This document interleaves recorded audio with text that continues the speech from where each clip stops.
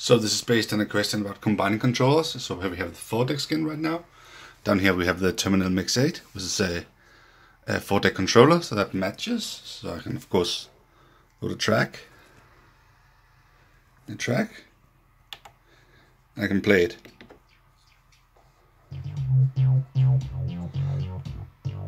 And I can load another track, change what I control, like that. Do the same on the other 2 decks.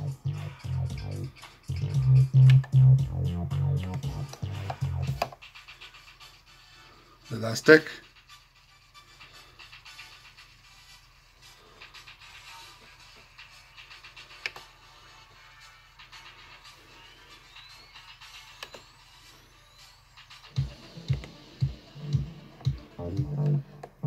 Like that. So we had all the 4 decks running.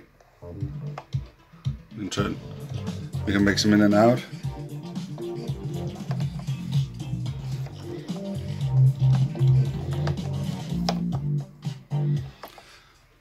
Nothing strange about that.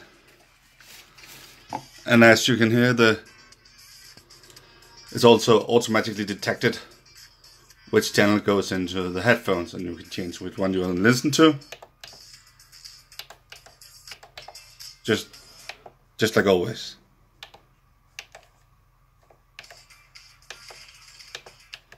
And combine them and so on and so forth. But then down here, we have the VDJ 400, which I'll now attach, connect here.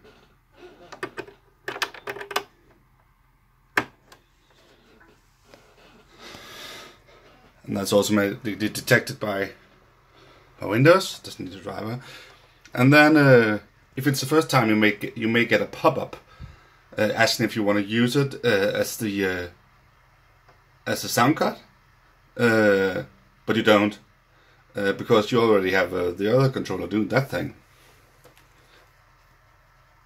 So if you go into settings and audio. We have both of them, but we are still using the reloop sound card. And then we can go into controllers. This is the interesting part, maybe. And we see that we have 2 controllers connected. Terminal Mix 8, which is by default set up to run 3, 4, 1, 2. You can use any one of them you want. And then we have this one. And that's set up to run 1 and 2, but we don't need that because then we're just going to have 2 controls from the same deck. So I'll adjust that to 5 and 6. Like that. Save it. Now, if I go into 6-deck mode, down here we have deck 5 and 6, which are empty right now. And then if I go down here, try to load a track,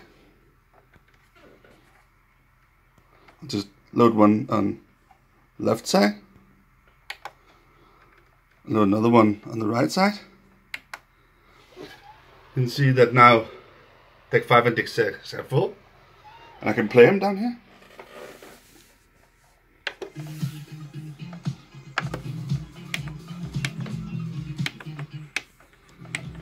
Turn them up and down. Just died the other 4s. But the interesting part is probably that it uses the same sound card as before, so it's using the sound card for the Terminal Mix 8, which I can just combine them up here.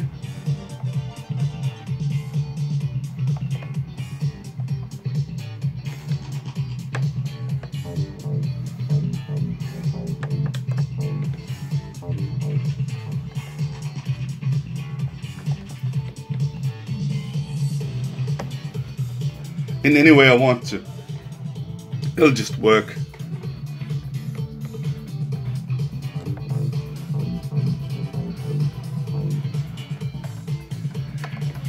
And another interesting part is that I can still get the cue down here, and it'll send the cue to the headphones, even though the headphones are attached to the Terminal Mix 8. So as I said, combining two controllers, setting one up to handle the first 4 decks, the second one to handle the deck 5 and 6, both using the sound card in one of the controllers for everything, including headphones out from the second controller, deck 5 and 6.